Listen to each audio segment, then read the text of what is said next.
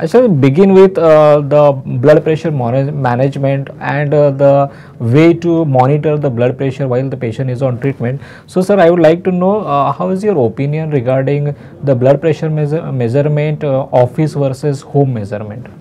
First of all, thanks for having me here. And hypertension is a very high risk factor for morbidity and mortality. And nowadays we are seeing that younger people are coming with very high blood pressures at a younger age, and they are also very difficult to control.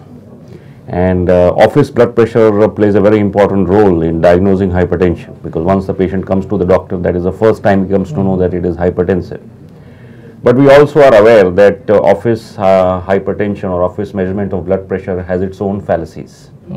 There can be so many patients, who have what we call as white coat hypertension. That is, they actually have blood pressure which is in the normal range, but as soon as they visit a doctor or they visit a hospital, the blood pressure shoots up, and then we fallaciously diagnose them as having blood pressure. So in this group of patients, either home blood pressure monitoring or ambulatory blood pressure monitoring is a good modality to actually diagnose hypertension.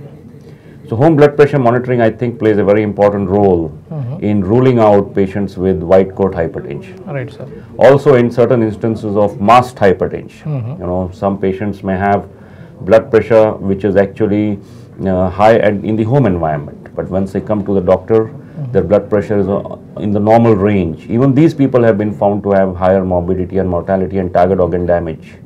Similarly, there are so many patients whom we label as resistant hypertension, where we actually want to know whether they are compliant with drugs and whether there is an element of white coat hypertension which is added on to the resistant hypertension. So I think home blood pressure monitoring will definitely play a good role in trying to rule out white coat hypertension and masked hypertension, and we will be able to properly label patients as resistant hypertension. And it can also play a very important role in managing therapy. Right. Because patients will know if they take appropriate blood pressure at home, how their blood pressure behaves throughout the day, so that they can adjust the dose of medicines and they can adjust the timing of medications. Right, sir. So, sir, as you said, ambulatory blood pressure measurement has its own place in the management as well as in the diagnosis of the hypertension and monitoring the patient who are on the antihypertensive treatment. So, sir, what do you feel? Is it a feasible option to all patients which you come to you, or you recommend it to some subset of the patients? Yeah. I don't think all patients require ambulatory BP monitoring or office or home blood pressure monitoring. As I said, young hypertensives, labile hypertension, difficult to control hypertension, there's definitely a subset of patients who would benefit from home blood pressure monitoring. Patients who are well controlled on hypertension do not require frequent monitoring of their blood pressure, because frequent monitoring of the blood pressure itself in some people can lead to high blood pressure. Right. Because there are patients who keep on monitoring their blood pressure every 1 to 2 hours, and that can give rise to high blood pressure readings. But definitely a role in white coat hypertension, masked hypertension, and patients with resistant hypertension, and to monitor therapy in patients with difficult to control blood pressure. I think home blood pressure monitoring definitely has a role and should be encouraged. The problem now is we don't have the right machines, and the patients need to be educated properly in order to take their blood pressure, so that they record the blood pressure accurately, which will help them and it will also educate them regarding their blood pressure and the way to manage it with medicines. Right, sir. So, sir, do you feel there be any challenges for the patient for using the ambulatory blood pressure measurement in terms of the feasibility or in terms of using it correctly so that it will give the correct reading? Yeah, so that's what the patients need to be properly educated. As I said, right now we don't have the right machines, but soon when we have the right calibration of machines, the patients need to be taught, educated as to when the blood pressure needs to be recorded, how it needs to be recorded, and what the normal recording would be. And once they are educated, I am sure there are so many now guidelines which are coming up with home blood pressure monitoring as a way to monitor as well as treat hypertension. And I am sure if the patients are educated well enough, it will definitely serve as a good tool for managing blood pressure. Right, sir. So, sir, if you see the ambulatory blood pressure measurement is still in early phases as far as the India is concerned. So, what will be the future of ambulatory blood pressure measurement in India?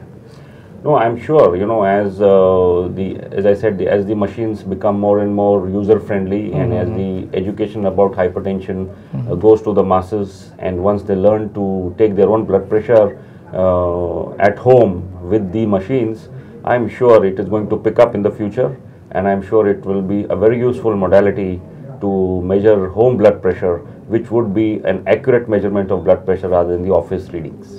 Right, sir. So, yes, sir, in connection to this, one of the dreaded complication of uncontrolled hypertension is stimulation myocardial infarction. So, how is the incidence or prevalence of stimulation myocardial infarction in India?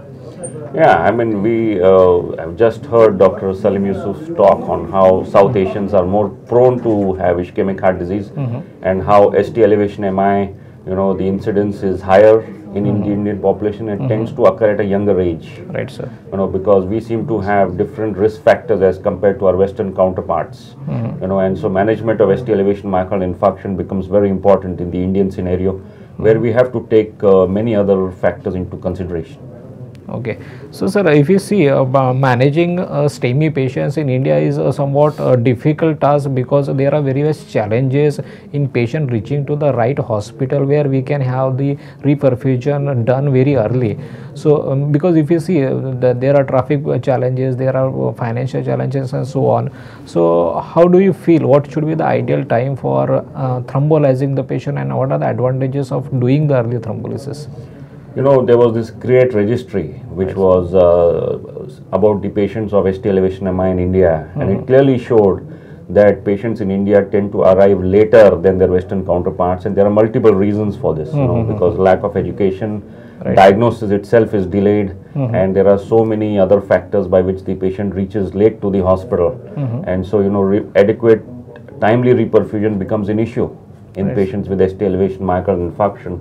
And not all hospitals are cath lab facility available, so it becomes a problem. We know that primary angioplasty is a superior modality of reperfusion in patients with ST elevation myocardial infarction, but not all. But if you see the overall percentage of patients undergoing primary angioplasty, they would be close to 15 to 20%. So there's a huge chunk of patients with ST elevation MI who cannot avail of this facility, and I think in them a pharmacoinvasive approach, especially in the Indian scenario, would be a more practical approach to treat patients with ST elevation myocardial infarction, that you give them best of both the worlds, rather than wasting time in shifting them to a cath lab eligible hospital, convincing them for a primary angioplasty. You get them admitted to a nearby ICU and you thrombolize them with the latest thrombolytic agents like tenecteplase, and then make an attempt to shift them early, for an angiogram procedure,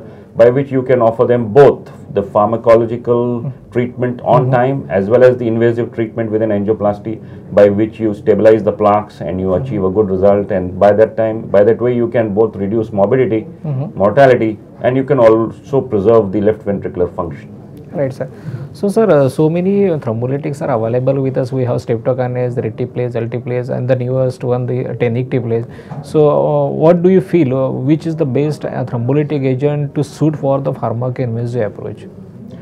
See, nowadays, I feel that in most parts of India, streptokinase is on the way out, because it is very cumbersome to give. It has a lot of side effects, needs to be given in a 45-minute infusion, has allergic reactions, causes hypotension. So these newer agents are definitely superior in thrombolysis, where they require just a bolus of injection, and I think tenecteplase in that respect definitely outscores others, because it has less allergic reactions, needs to be given as a bolus, causes less hypotension. So in most of the ICUs nowadays in tertiary hospitals as well as in smaller nursing homes, I think tenecteplase would be a right thrombolytic agent to achieve reperfusion in the less possible time.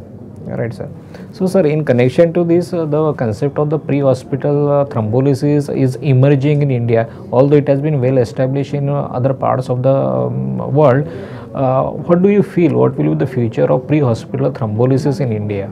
For pre-hospital thrombolysis, if you look at it, the science behind it makes sense, because you will be able to achieve reperfusion earlier, but there can be a lot of practical difficulties. For pre-hospital thrombolysis, you require a cardiac ambulance to go to the patient's residence, you require appropriate diagnosis and of ST elevation myocardial infarction, and there are so many patients who are in the gray zone, you know, between non-STEMI and STEMI, you know, and so that you don't thrombolize unnecessary patients. You know, I think pre-hospital thrombolysis definitely has a place, but we have a long way to go in it. Proper patient education, and we need to have the cardiac ambulances well equipped in order they carry the right doctors and nurses who would diagnose ST elevation in time and thrombolize in time.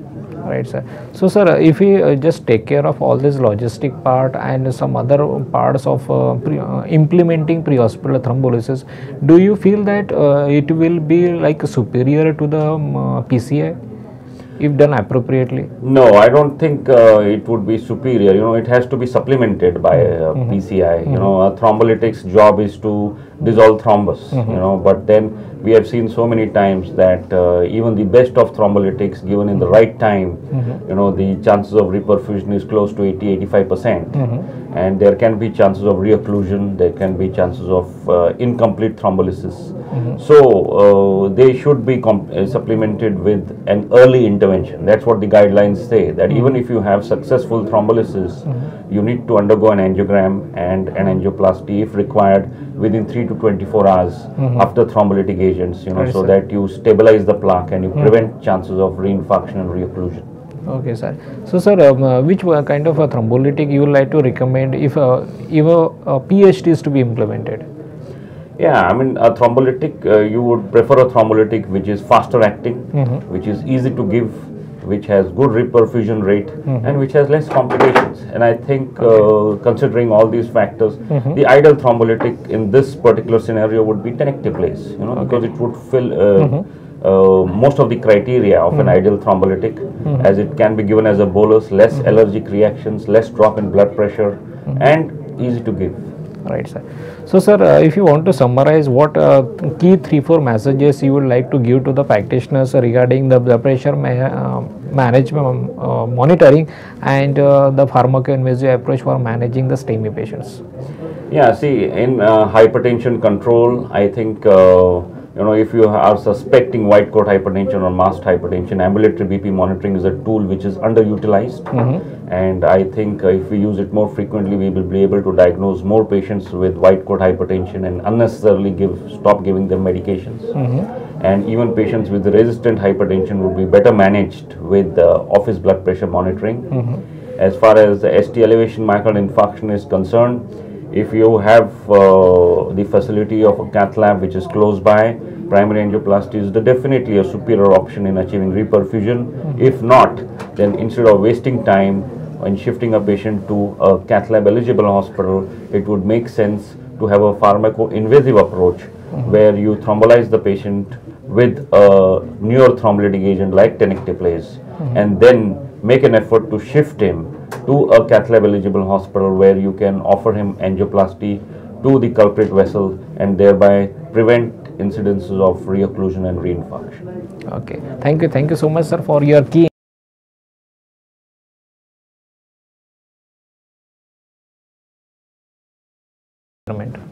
First of all, thanks for having me here. And you know, hypertension is a very high risk factor for morbidity and mortality, and nowadays